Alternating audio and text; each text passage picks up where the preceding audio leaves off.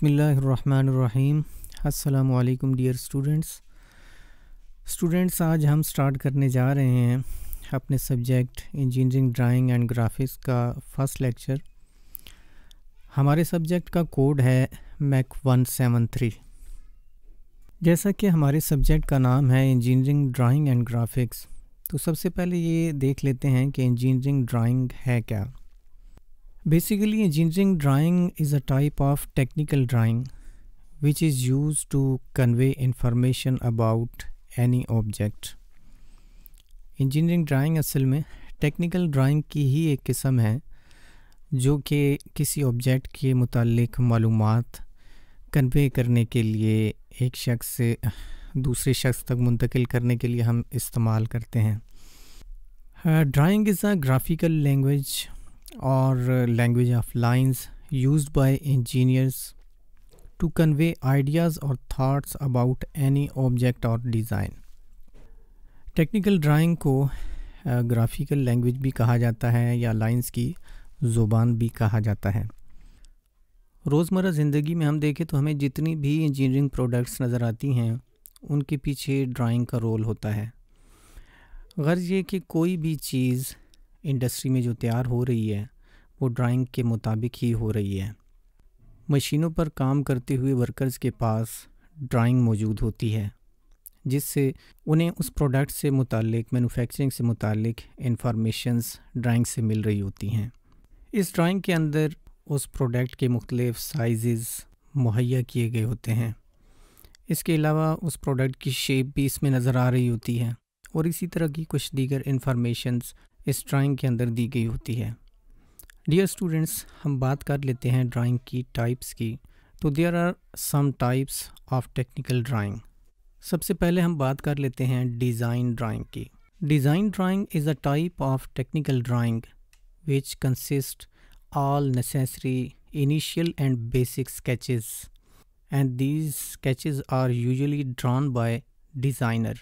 Design drawing जो है ये इब्तदाई और बुनियादी खाकों पर स्केचेस पर मुश्तमिल होती है जो कि अमूमन एक डिज़ाइनर तैयार करता है। But remember, this drawing does not consist any information about manufacturing. Another type of technical drawing is pictorial drawing.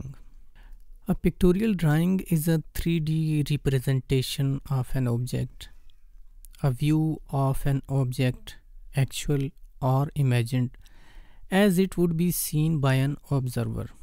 A person can easily understand these drawings.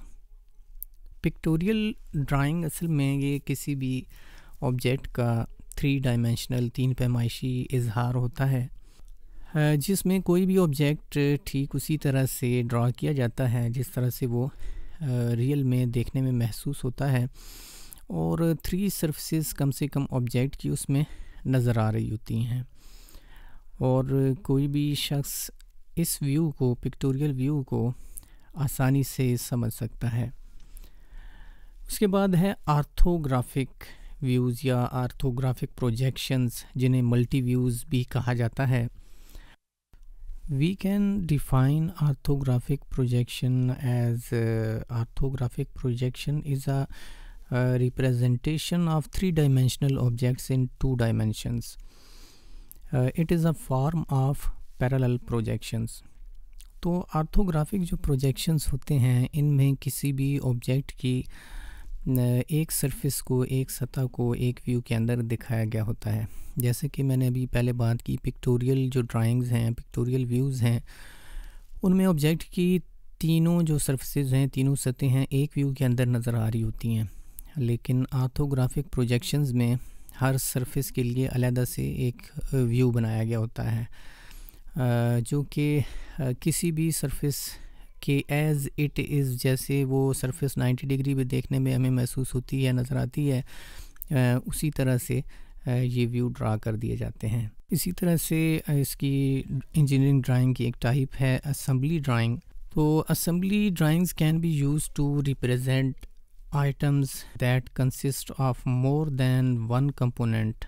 ऐसे ऑब्जेक्ट्स जो कि एक से ज़्यादा पार्ट्स पे मुश्तमिल होते हैं उनके लिए असम्बली ड्राइंग उन्हें इकट्ठा करके असम्बल करके इसमें असम्बली ड्राइंग में उन्हें दिखाया गया होता है।